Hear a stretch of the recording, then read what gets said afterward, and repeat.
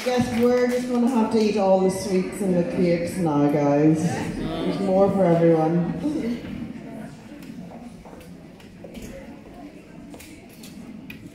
Okay, back to the short people. Alright. Now, hi, it's lovely to see everyone. I am still partly up here wondering how I got here in amongst all these wonderful people.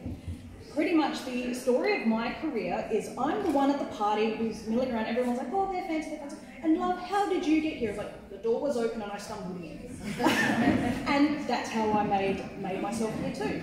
I think Karen said that 2 years ago when Serenity Press came here to Ireland, I was dying to come because Ireland's been a dream. It's where I've always wanted to come, it's been a bucket list goal. So when the opportunity came around again to be here this year, I said, yes, sign me up. And I think I was the very first name on the list.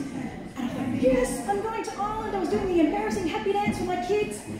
And then I stopped and went, I suppose I should actually start writing something now, hey? So I set about going, well, I've had this story sitting with me for quite a number of years, set in Ireland, and for someone who's never been here, I thought, what am I doing? So I started trying to write. Now, I'm more better known as an illustrator. Art is my first passion, it's what I do. I've got a piece here that I'll hand around. I brought my daughter with me to just help me be up here, because, so I'll give that to Karen to pass around. So creating fantasy drawings was probably more what I did. So when it came to wanting to write a fantasy story, which I desperately wanted to do, it had been ever since I was young, reading fantasy stories, Tamora Pierce, Tolkien, Harry Potter, all of those were just, they're still my classics, they're still top row on the bookshelf. So I wanted to write that. Now when it came down to sit and write the words, I had the image clear as day in my head. I knew exactly how it looked, I could see it, I couldn't describe it. I was trying to write the words, no, that hasn't captured it, that hasn't captured that, no. I thought, okay, I might have to call Karen and say, no, I can't come, I'm not a writer, I do not. So I thought, well, if drawing's what I do, drawing is what I will do. So instead of trying to map out my story in words and plan I'm not a planner, I'm a fly by the seat of your pants kind of person. So when it came to, hence I'm doing this today, I tried to plan it out step by step and it just was not how I did it. So I decided instead, going almost comic book style, I will draw my characters one by one. I'll fill up my time drawing them exactly how I see them. And within a week or so, I had my sketchbook full of characters. I had the visual. And suddenly I found myself going, I know how to write this now. Like, you know how there's language translators, Japanese, Chinese, translating to English and so on. I feel like what I do is translating pictures into words. So the only way I could get to write my story was to draw it first.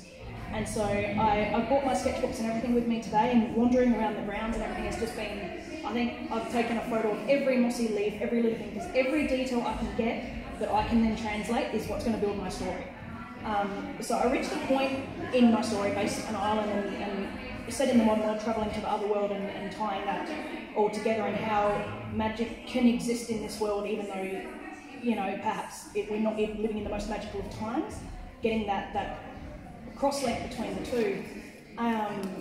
I hit a standstill probably 2 months ago. I came to a complete stop in my story. I'm 40,000 words in and I'm aiming for 90.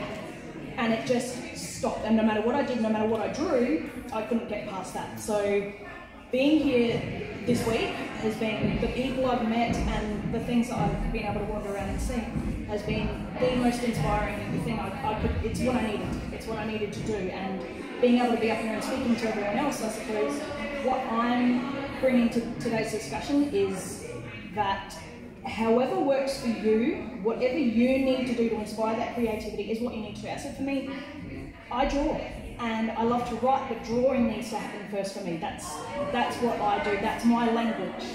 So if anyone's out there and they're sort of wondering perhaps, how do I get inspired? I'm going to do it like this person, I'm going to jot point, I'm going to do a JK Rowling, I'm going to write it all on a napkin in a cafe.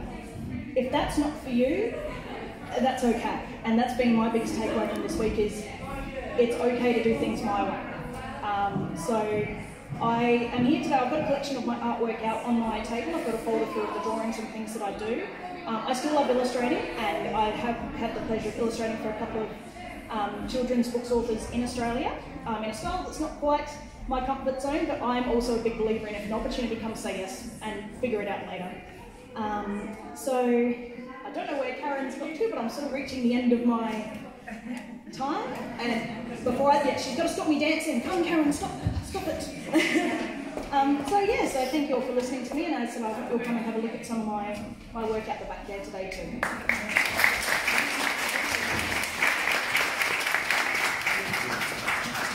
She's so talented. I love her greens. It just calm me in. It's just beautiful.